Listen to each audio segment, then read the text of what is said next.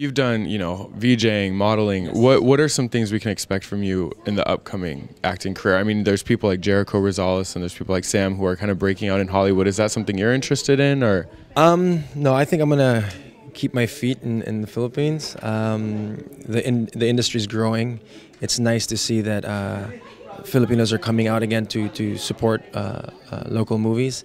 So I want to do more movies this year. I'm actually shooting another movie right now with Bea Alonzo, which is the most most dramatic movie I've ever done. It's about my relationship with my father, and I fall in love with my father's other girl.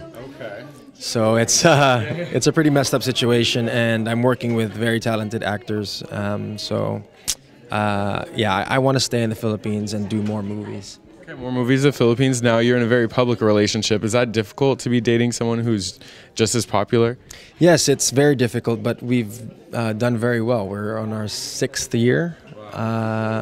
So we let each other grow. She's doing her own career. We don't get our careers, and we don't get involved with each other's careers. So she's shooting a movie now, I'm shooting a movie, and after that we're taking about a month off to just, catch up on quality time and then go back to work. So we've scheduled that all throughout the year. So yeah, it's hard. People are always wondering whether we're going to tie the knot or if we're going to break up. Get married? Do you want kids? Yeah, I want like 5, I think. I want 5 kids. Baseball team. Half a baseball. Basketball team. Yeah, I want a big family, and it sure looks like it's going that way.